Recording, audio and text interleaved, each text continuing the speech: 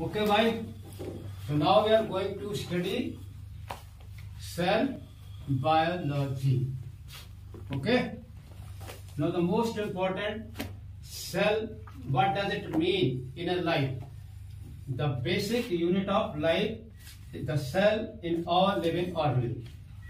If we just imagine TMV is a virus, right?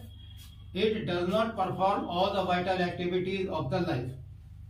Simply nucleoprotein material and only replicate in the living cell, and is not called as a cell. But whenever you want to say the cell in the human body, the first cell of the human body, that is your zygote. Okay, zygote is not a complete individual. This cell, diploid cell, divides, okay, mitotically to form a new individual. Okay, this is the first cell of human life. Mitotically divides and to form embryo and then a new individual, and that individual perform all the vital activities of the life.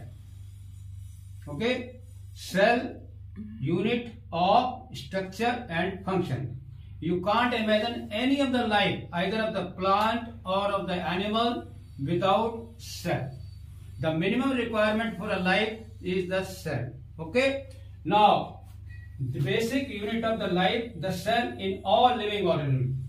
The whole living world has many types of the biodiversity in the world.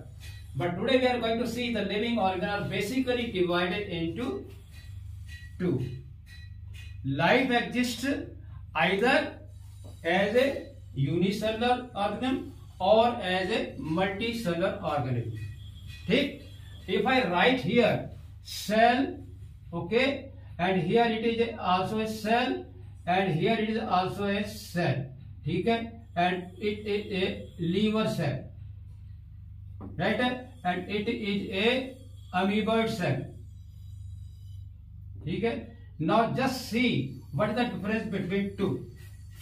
Liver is a cell of a particular organ, not an organism. It performs certain biochemical reactions, but it cannot sustain the life. It is also unicellular. It has got a special structure and a special function to perform for some organ. But whenever we try to compare it with amoeba, then another question arises. It is simply a cell, but not an independent cell, but it is a complete life. Why we do call it as organism? Because it performs all the vital activities of the life. They have a structure, they have a reproduction, they have excretion and respiration. The vital activity are being performed by a single cell. That is why a single cell of the amoeba is an organism, but while a single cell of the liver organ is not an organism, because it is not in position to perform the vital activities of the life. Okay, so now I'll come back to the position. The living organism, take unicellular organism. Take, how can we say vital organism? Because they have independent existence. Whenever you think about the amoeba, when you think about the protozoan or the bacteria, right, all are unicellular, and the whole world is surrounded by these organisms, and they have the independent existence. Take unicellular, having an independent existence and performing all the essential activities of the life or the vitality, only then they are called as unicellular organisms. Okay, you can see the example of protozoa, living being, bacteria, living being. The maximum population in the world, the unicellular, is equal to amoeba, not but bacteria. Okay. Now let us come to the second category of the living organism, and that is your multicellular organism. Okay, here we have got an aggregation of the cell. Simply if you have an aggregation of cell, you never say that it is an organism. Aggregation of cell is performing all the vital activity, only then you say it as a multicellular organism. Okay, now we have to see at what level we can have a multicellular organism.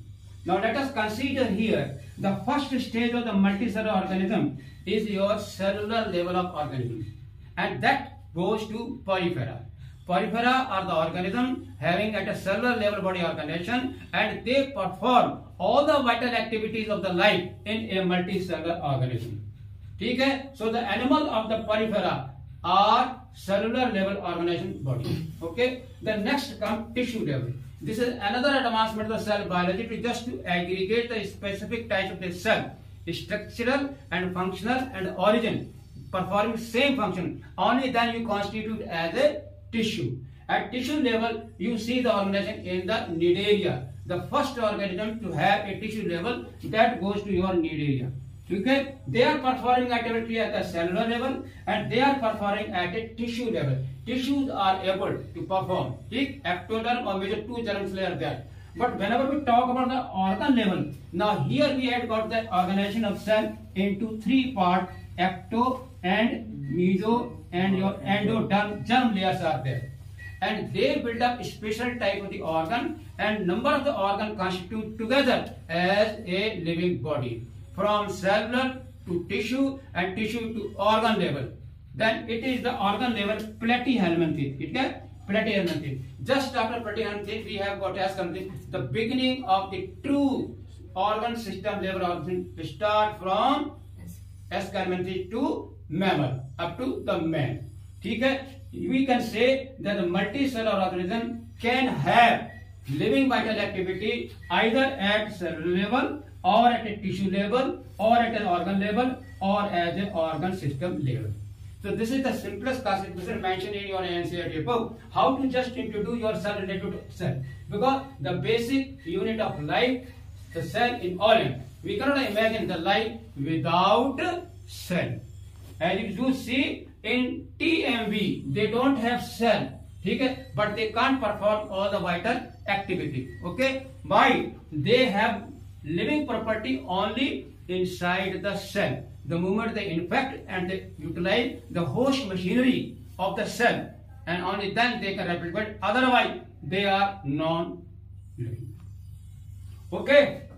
Now, another very important point is here the cell. Why do we call it as a structural and functional unit of life? This is another point.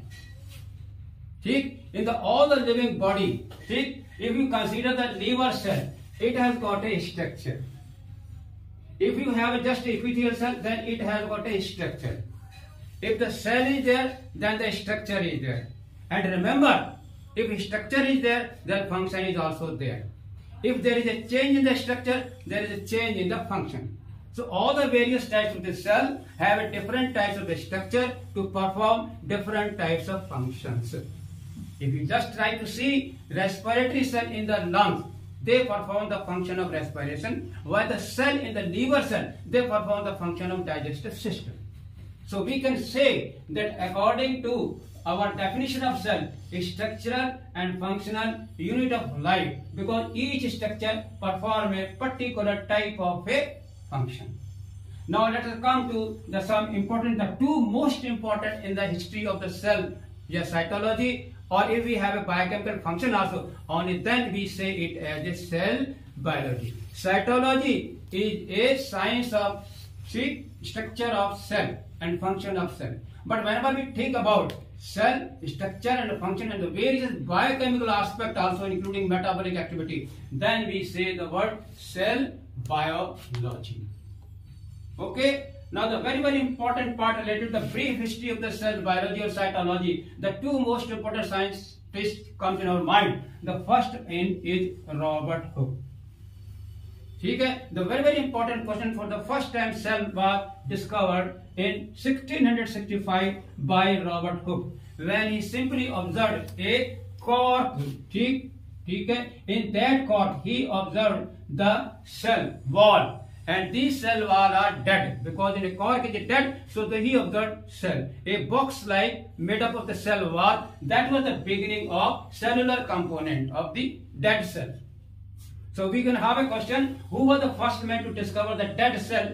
The answer is Robert Hooke. And such in 1665, and after that, near about 9 years, another very important scientist, Anthony Villeneuve, as the new advanced type of microscope was the simple microscope discovered by Leeuwenhoek, and he was the first scientist to observe the living organ. And what living organ were discovered? They were in his slide, yet protozoan in bacteria or yeast or blood cell or the human sperm. So we can say that the beginning of the cell biology started from these two scientists, Robert Hooke and Antony van Leeuwenhoek.